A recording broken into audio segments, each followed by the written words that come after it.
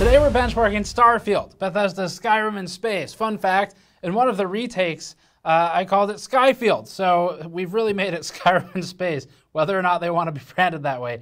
We have some cool research tests here. We've done a lot of performance benchmarking. The game launched in early access about 16 hours ago at the time of filming, so I've been here all night running those tests and really excited to talk about some of our findings for it. This is cool because almost certainly there will be driver and game updates that will change the performance. So getting something done early allows us to collect some interesting historical data as those patches roll out over time, so we can plot the trend and see how the cards are improving. Now for Intel, because you can't divide by zero, their improvement will be difficult to calculate. It doesn't work on Intel Arc right now, and that's a known issue. Intel has acknowledged it. They said they're going to have drivers ready on the public launch day, but that's kind of what you sign up for with Arc at the moment. And this was an AMD exclusive title. So it launches with FSR. Intel's behind the ball on the drivers because maybe it seems like they got access the same time we did, which was the same time everyone else was able to, if they paid the $100 for it.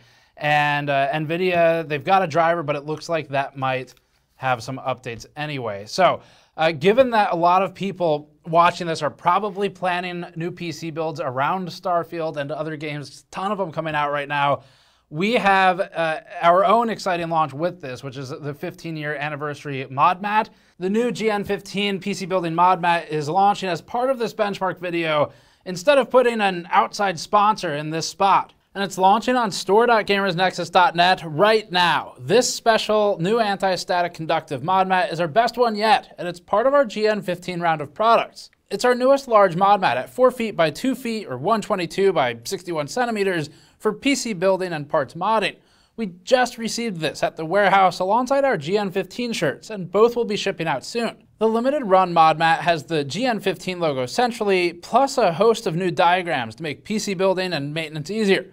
New helpful images include the most common motherboard front panel wiring layouts we've seen for LEDs and buttons, 8P8CRJ45 wiring diagrams for those of you building your own Ethernet cables, some helpful angular and length references, and more. We also just included stuff that's cool, like a Zen 4 CPU die location diagram for its unique die layout and locations, the simplified compositional cross-section of the same type of CPU, and some quick references for typical fan orientation to help new PC builders. The screw sorters on the left feature 2 GPU silhouettes for screw tracking for your water block or rebasing projects, plus a row of alternating color blocks to help keep mental track of where different parts came from. The DDR modules are also to scale in the top right. These are also high heat resistance mats, making them great for tube bending and working with heat guns. If you liked our recent CPU sample size testing and you find today's video helpful for your build, please consider buying one of the large mod mats to help support our work and get something useful for your projects. These GN15 mats are rugged, durable surfaces that can take a beating and protect your table and your components from dings and scratches. Grab one on store.gamersnexus.net today and help us celebrate 15 years of running benchmarks like this. Okay, so some context. Whenever we're benchmarking a brand new game that rolls out like this, especially when it comes in as hot as Starfield did, we immediately set forth trying to collect some data on how does it just perform in general in different environments of the game. So we'll be talking about that a lot today. Came in early access at 8 p.m. Patrick and Jeremy set up the benches for me during the day. I shifted my schedule, basically came in right when it launched, worked through the night, and then Jeremy and Mike came in early to help me finish up the testing and the editing. So to my team who enabled all of this and my overnight obsession benchmarking, thank you. We've got some cool content. All right, so these tests used the latest NVIDIA and AMD day one drivers. We have fresh bench-to-table benchmarks, and again, Intel's not on here. It doesn't work yet. There are a lot of different ways to test games, and so there's going to be a ton of room for differing results. As for our approach here, the choices we made included disabling FSR, disabling Vsync, and also disabling variable rate shading, as well as dynamic resolution. These will impact results compared to tests that might leave them on, so you should look at the numbers largely against themselves and avoid cross-comparing if there are unknown variables in the settings. Our reasoning for turning those things off was mostly just to control the test environment. So FSR, for the most part, it's fairly predictable scaling, so we're testing at native, and then from there, what we care about is the relative distance one card to the next. We might revisit this with additional like specific FSR testing in the future. But since things are kind of in flux right now with the game and drivers and everything, we kept it very simple with just native resolution, and then we can extrapolate findings from there. As for the rest of it, standard to turn Vsync off, and variable rate shading does introduce variables as well. So for the rest, we stuck with fairly simple high and ultra settings. We have some medium and low in there as well. And we ensured that dynamic resolution features were all completely off, tested at 1080, 1440, and 4K in the old school method, which is just the resolutions as they are. Our goals for finding a test location primarily revolve around a couple of things. One is repeatability, of course. So we can't have too many random elements like surprise combat, for example, happening in the test scene because we need that reliability. The second point is that the test location should be close to a worst case, but ideally it's generally representative of gameplay. So it's not the absolute worst case possible. It's more of like a heavy load, like a city environment, for example. That's what we end up choosing. It must still be a common gameplay scenario, in other words, but still a heavy workload. For this process, we captured the frame times for the first couple of hours of play and logged them. This included the tutorial cave, the initial outdoors location on the moon or asteroid or whatever it was, the ship, takeoff, spaceflight, combat on foot and combat in space, Crete and its indoors research lab, and New Atlantis City. Games are highly variable dependent on location, and choosing a location has all the impact on the results that sets us up for long-term benchmarking. This research was captured on a 4060 Ti at 1440p and high. We want to emphasize here that the settings on the card are basically irrelevant for the research stage, other than one important thing. Prior to getting all of the GPUs involved, we start on one card, and that card's job is to be GPU bound. We want it to be around 50 or 60 or so FPS, generally speaking, assuming that there's sufficient CPU headroom, and there is here. And that's so that we can find locations that show scaling. So ideally, we want to be able to see a wide range, assuming the game has a wide range of types of play, like non-combat, combat, dense cities, and open areas, and space in this case. So for this, we choose settings that typically put us closer to that sort of middle 50, 60 FPS range, and then we can scale from there. Here's the chart. We have FSR, upscaling, dynamic resolution, and variable rate shading all disabled here, so there's no FSR or upscaling at all. The 4060 Ti at 1440p high held in the 70s in a few locations, notably inside one of the areas of the early cave and inside the lab on Crete. And again, the importance here isn't the absolute frame rate of the 4060 Ti, because if you don't have that card or want it, then that's not a helpful number. But what is helpful is the range. So we observed in the 40s FPS average for initial conversations, where high poly detail is loaded in for characters' faces. Outdoors, roam in ranged, but we saw mostly in the 40s there as well. Space combat and space flight had us typically around 50 FPS, plus or minus a bit. Takeoff had a severe frame time spike a couple of times actually, but as this moves to a hands-off animation, that just doesn't seem as important as, say, in actual gameplay. We also captured 2 sets of 10 minutes of gameplay shown here in New Atlantis City. These numbers are useful to give us a fuller picture of averaged frames across large parts of the game, with loading screens removed from the numbers because those are pointless. These should also be considered fairly representative of play. We're going to spare you all the details of going over each of these numbers individually and talking about it, and if you want to learn more about sort of our selection process for benchmarks, you can check out our sample size test for CPUs recently. We show a lot of the behind the scenes for that. But there are 2 important entries at the bottom. One is called all gameplay average. That's the average FPS and 1% of each number above it. In other words, we're producing a common frame rate of 53 across all scenarios tested, including averaging for the tests in the 70s. And that's across the first few hours of play by measuring in different areas. Once we had this number, we chose an area of New Atlantis City that was fairly close but leaned slightly heavy. That way we have a representative sample of a higher load city, and the end result was 48.6 FPS average here. Remember that it's possible there are areas later in the game that are heavier, but given that we captured, again, a couple hours of play and came up with these numbers, we think the test area selected is a safe, sort of lower end frame rate representation for high density areas without being ridiculous. We tested in the residential district of the city and had a fixed walking path. We did a number of one-off tests in this area, but before we get into the comparative charts, let's look at some quick settings research. As the next part of our research process, we started using our actual bench pass, and for this, we tested each preset with the one research card with, again, FSR disabled, all types of dynamic resolution turned off, and VSR or VRS turned off as well. And this was in the same location, using the same test, using 4 passes minimum each, and then we did this at 1080p. And again, we'll get to all the cards, but here's this chart. Here we found that the 4060 Ti at 1080p held an average frame rate of 53 FPS at Ultra, improving by 17% by dropping to high, now at 61. And remember, the previous chart was at 1440, so that's the change here. And cutting that to medium gave us an additional 16% frame rate. Cutting that to low boosted us to 82.6 FPS, or another 16%. Bethesda has remarkably consistent scaling percentage-wise from one preset to the next here with our sort of dynamic scaling changes.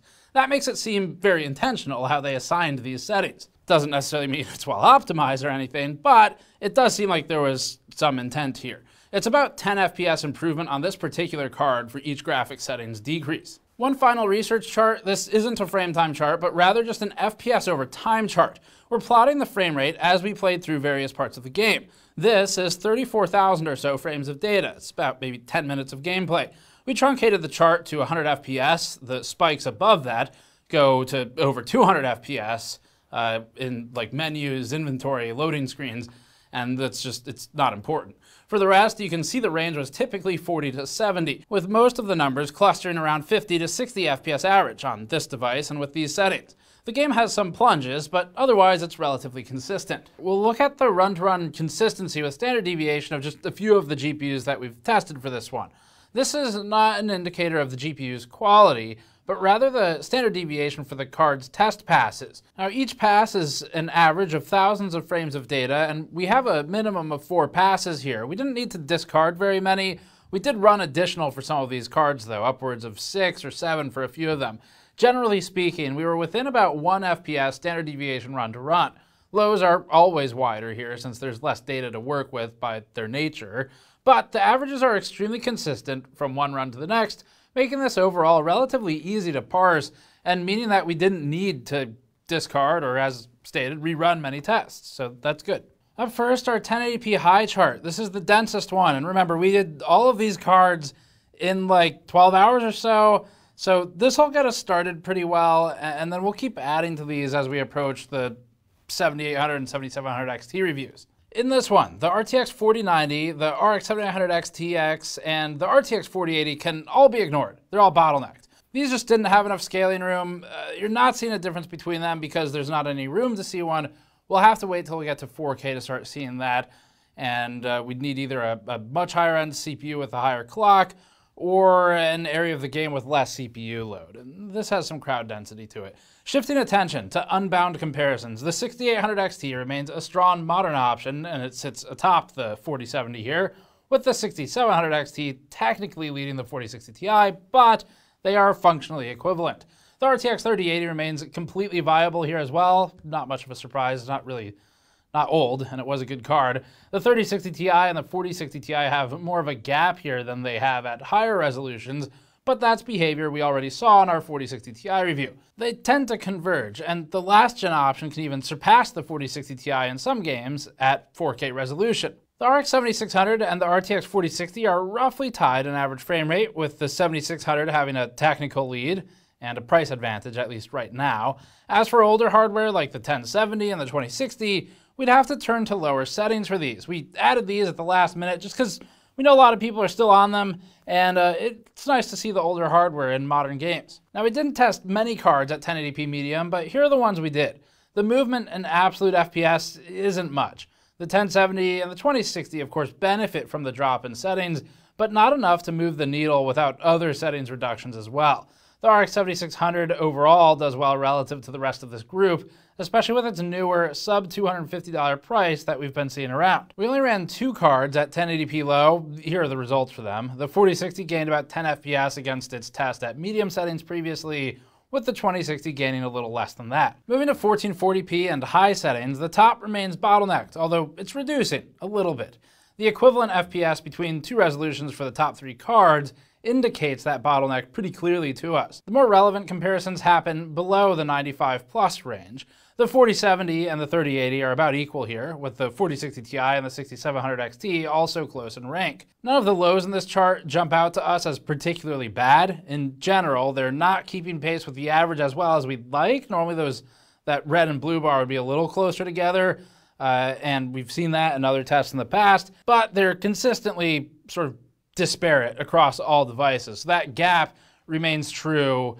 It's not like it's any one particular card that is the result of it. It's just the game at this point. We're on to 4K high next. We didn't do as many tests on this one as the prior settings due to the intensity of the configuration. The RTX 4090 predictably leads the chart, but it's by a technicality. By reality, it's tied with the 7900 XTX. They're within run-to-run variants of each other for average, 1% and 0.1% lows, which is actually really impressively close. The RX 7900 XT manages 87% of the performance of the 7900 XTX at 64 FPS average. The RTX 4080 is just behind that at 58 FPS average, which means that the gap between the 4080 and the 4090 is 30% here. That's about the same as we've seen in other games dating back to the 4080 review. The 3080 is also near its usual distance from the 4090, although a little higher than we've typically seen. It allows the 4090 a little over an 80% lead. It's not unheard of, but it's a little on the high side. You can check our old 4090 review for more of that. As for all these cards under the RTX 4080, remember that we're 1, at 4K, and 2, establishing scaling in a relative sense. It matters more than the absolute FPS for the way we run benchmarks. You can reduce settings or add upscaling and increase the frame rate to good playability on something like a 6800 XT here or a 3080, and with FSR, even lower than that. But for testing purposes today, we're showing the ranking of the cards relative to each other. The 1080 Ti once was among the few early cards that could really handle 4K games well, but for this one, it's just not able to do that, at least not without external assistance from modern upscaling techniques. And to be clear, it would probably be kind of rough even then. We haven't tested that on the 1080 Ti yet. The game's still too new. 4K Ultra is pretty simple. We don't have many cards that can run this well, so it's a limited list. The RTX 4090 ran 4K Ultra without upscaling and in the city at 68 FPS average, with lows paced roughly proportionally behind. That has the 7900 XTX and the 4090 once again about tied, with no meaningful difference between them in any of the three reported metrics. The 7900 XT allows the 7900 XTX a lead of 14%, while the XT non-second X leads the 4080 by about 14%, again. The 4080 leads the 6800 XT here by 26%. Now, even at the 6800 XT level, you could still run at 4K Ultra with some use of, once again, FSR and upscaling. It's an option here. It's not a particularly great experience at 40 FPS, but it's not far off from something that would be fine, and dropping settings or adding FSR would get it the rest of the way there if that's really important to you. So recapping some interesting findings. First of all, the reminder, once again, repeated it 3 times, sorry, but this is important. This is day 1. And so we push really hard to get as much good data out as we can early to help people make those early decisions. It is going to change. That means if you look at this video in 6 months from posting, you should probably check our channel for a follow-up or for the most recent GPU or CPU review for that period, because this situation with drivers and game software, it's going to change. But the data is still really interesting, and the data itself may remain relatively scaled the same as it is today. We'll see. Right now, AMD has very competitive performance in some cases. So as compared to the 4090, it's actually particularly competitive. As compared to the 7600 and the 4060, they have a strong foothold there compared to some of the other games we've tested in the past. And that's interesting. It may be the case that this is a jump that AMD had with thanks to their exclusive partnership. It could also be the case that this particular game engine or the way it's built in general is benefited by the hardware, the architecture for AMD's RDNA 3, more so or disproportionately so versus NVIDIA. And we see that sometimes where one game versus another, you might have a 15% swing or something, and the number is based on how it behaves on that particular architecture. It could be a memory thing, it could be a bandwidth, it could be ROPS. There's lots of options there. Intel will revisit as soon as they have a driver, so we'll have news for you soon on that, probably about a week. And then as for the game itself, it's pretty taxing. So just strictly speaking performance, not talking about optimization or subjectively what we think of the graphics or anything, strictly on the hardware, it is a taxing game. The top cut of cards are bottlenecked on other components at, say, 1080p and 1440p, yes. But older cards like a 1080 Ti, a 2060, they struggle a little bit more than we would expect at 1080p. And you get into a situation where, at least right now, with the current game version as of Friday the 1st at middle of the day Eastern, which becomes relevant because who knows when they'll patch it. Right now, those cards need some help. It could be upscaling, it could be a reduction of graphics, but they need some help to really run this well. Now, there is no FSR 3, unfortunately. There's FSR 2 in there. There's no DLSS yet. I think everyone knows that at this point. And the Intel Arc drivers are kind of an interesting trail to follow as well, because we're not sure if that's an Intel, like the $100+ billion corporation thing, or if that's a Bethesda thing, as in Bethesda / AMD. NVIDIA has it working on their cards. It doesn't appear that they have optimizations or many of them yet. We did use the Game Ready driver. Quick cursory glance, it looks like maybe the same as the previous driver. We haven't 100% confirmed that. It's been a long night of testing. But the fact that Intel doesn't have day one support is disappointing. We just don't know which party to be disappointed at right now. It's also not totally unexpected. You kind of know what you're signing up for with Arc. Everyone's talked about it at this point. All right, a couple things. So the settings, we wish they had an FOV slider. It was one of the things I noticed right away. It had kind of limited controls. You don't have many graphics options. And in terms of expanding that, it's probably going to come from mod support. The findings we had throughout the game were pretty interesting. So in that sort of case study with the 4060 Ti, seeing the 20 FPS range in conversational dialogue versus, say, indoors combat in lower density areas, that was pretty useful for understanding the plus or minus versus the benchmark area we chose. And we'll keep looking around for more variable performance in the game as well. For now, though, that's it. I'm going to go to bed and get this video live. Not in that order. And we'll be back shortly with more Starfield content. Really interesting game to test. It's an exciting time right now. There's a lot of cool games coming out or that have come out, and we're excited to run the numbers on them. So check back for more of that. Subscribe for more. Go to store.gamersnexus.net to grab our brand new GN15 mod mat. It is for the 15-year anniversary. We have a lot of cool diagrams and graphics on it. It's very helpful screw tracking, GPU silhouettes for disassembly, water blocking, stuff like that. So grab one if you want to support us. Thanks for watching. We'll see you all next time.